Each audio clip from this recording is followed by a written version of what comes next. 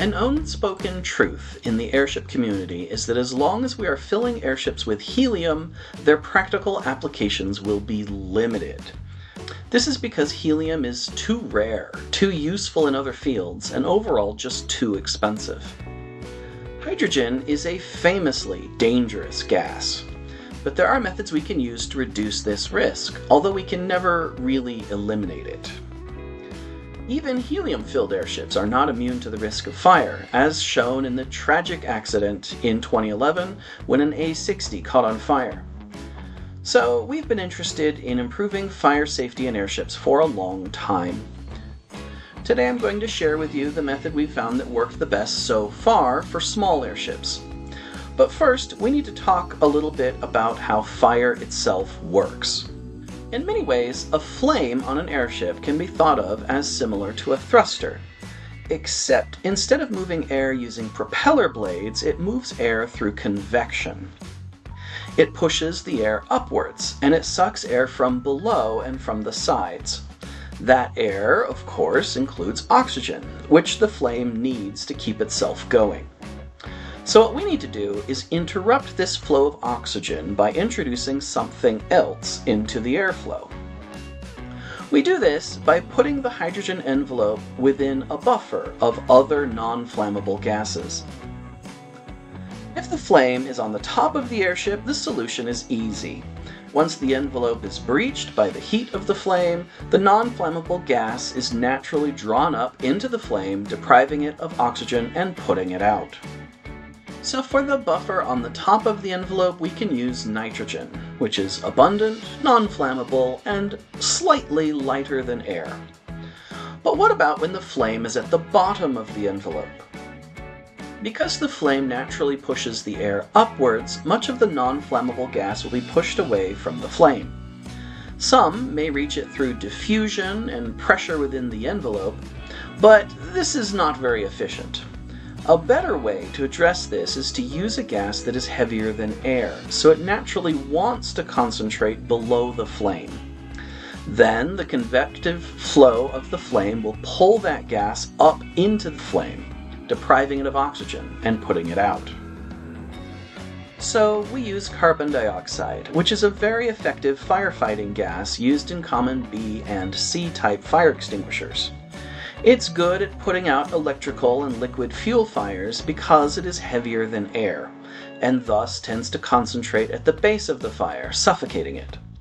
Now, let's look at this in operation and how it performs in comparison to a regular hydrogen envelope. This is an old failed experiment of mine. It didn't really work out, so we're going to take this envelope and we're going to fill it with hydrogen and we're going to set it on fire. For this test, I will use a candle to introduce the flame and put it near the bottom of the envelope.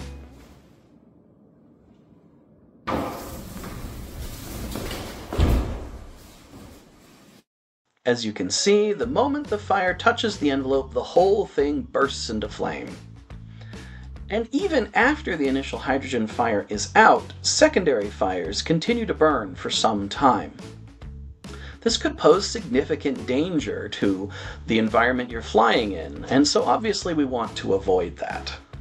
This envelope has been constructed with a central envelope filled with hydrogen and two buffer envelopes.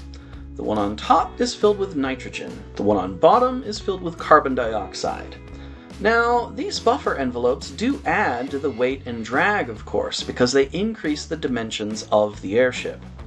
The mass of the envelope is 2.28 times that of a regular envelope, so we want to use lightweight materials to construct this, so we will have the lift we need.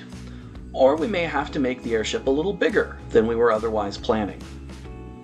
It also increases drag by about 30%, so it may need a bit more thrust.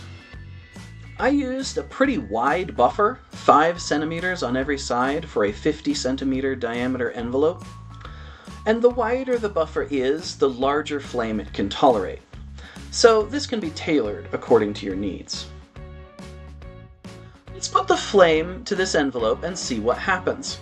For the first test, I put the flame to the bottom of the envelope.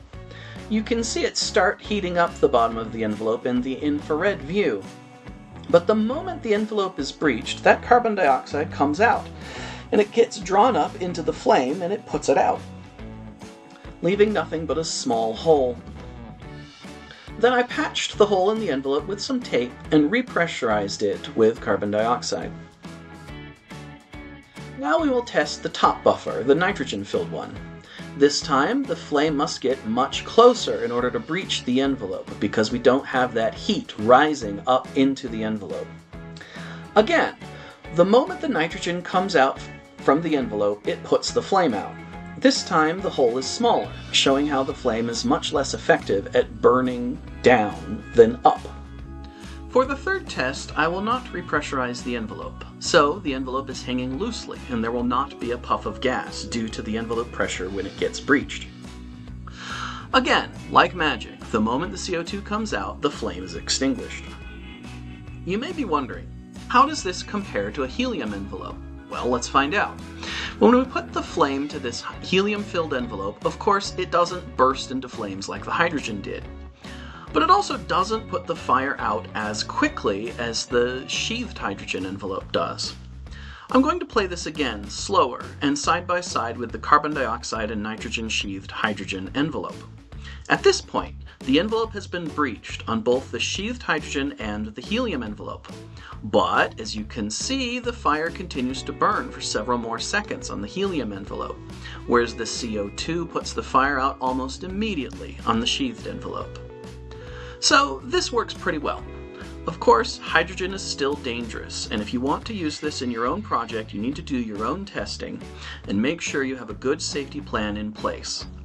But hopefully this gives you some ideas and might help you get started.